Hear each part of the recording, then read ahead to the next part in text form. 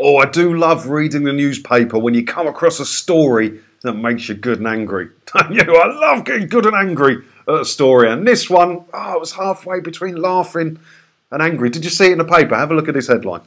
Dad's furious holidaying stranger parks car on his driveway for days. A homeowner was left disgusted after a stranger parked their Range Rover on his driveway for days. Have a look at the picture. That's the man's driveway. And his bins and the access to his garden is at the end there. And this is near Manchester Airport. And so it's a 5-minute walk or something to Manchester Airport from where he is. Someone's just stuck their car there rather than pay the 5 days parking. Or did they? Because we don't know. We don't know if this was a person. I personally think it's one of those third-rate parking companies, you know, the meet and greet ones that have a bad rep. I reckon it's one of them. I reckon it's one of them. And someone's done the meet and greet and they've handed the car over and they've just stuck it there rather than parking it in the secure car park that the person probably paid for.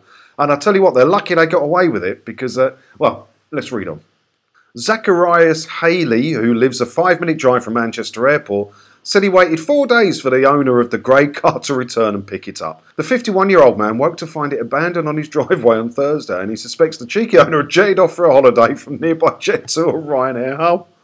I just went out and it was there. Then it was there Thursday, Friday, Saturday, Sunday. On Monday morning we woke up and it was gone. I was very angry, but I resisted doing anything to the car. I definitely didn't feel alright about it. We couldn't access our garden, we couldn't take out our bins.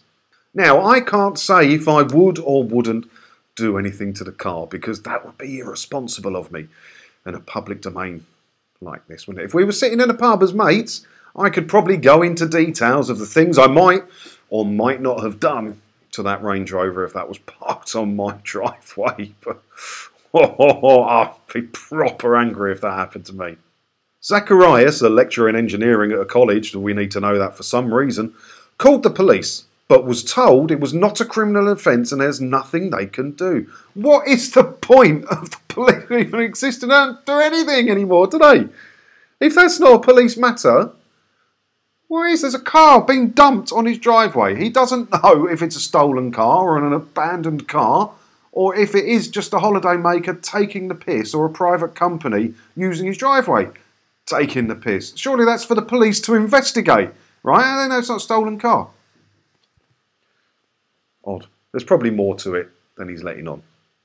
A lady who was out the front when it was left told me the driver was wearing a high-vis jacket, so I do believe it's one of those parking companies. Yeah, I think it's more likely to be one of the parking companies than just some cheeky bloke, don't you? Although I wouldn't put it past some people.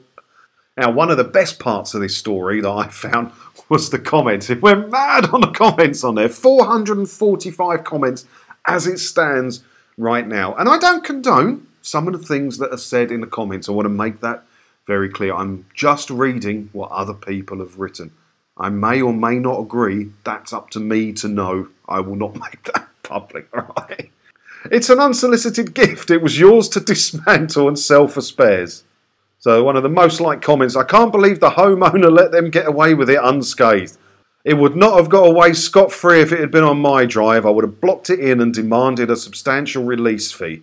Yeah, to be fair, that is probably what I would have done because it's not causing any damage to anybody.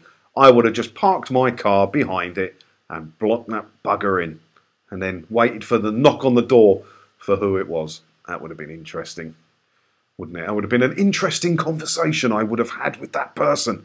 Yeah, I would have done that. I can publicly say that I would have parked my car on my driveway. It just so happens it would be in a manner that would block that car in. But yeah, I'm not going to read all the comments. You can go through them yourself. Some of them are quite entertaining, ranging from letting the tyres down to somebody saying I would have just drained the oil and no one would have known it was me. But as I say, I don't condone any of those actions, but I probably would have blocked it in. I don't think that's a criminal matter. Can I say that publicly? I think I would have blocked it in with my own car. But what would you have done? Let me know in the comments below, unless it's really bad, and I don't condone anything being really bad. But if it's funny, I'd like to hear it.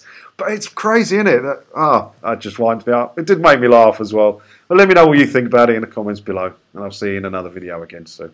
Thanks for watching.